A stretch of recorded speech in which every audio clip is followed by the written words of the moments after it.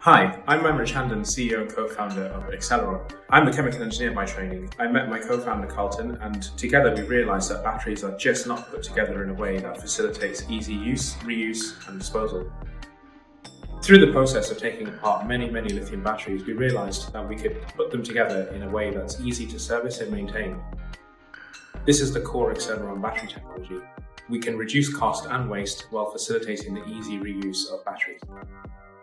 As technical director and co-founder at Aceleron, my job is to ensure our products align with our mission, to make batteries more accessible to all.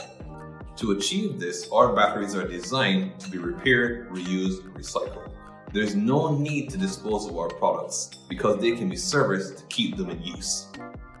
We target these types of products toward applications that need energy to deliver their services.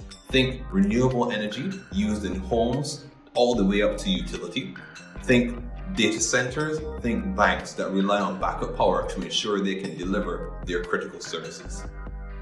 We're very fortunate to have a diverse team of passionate people looking to solve the challenges associated with making a circular economy business model work.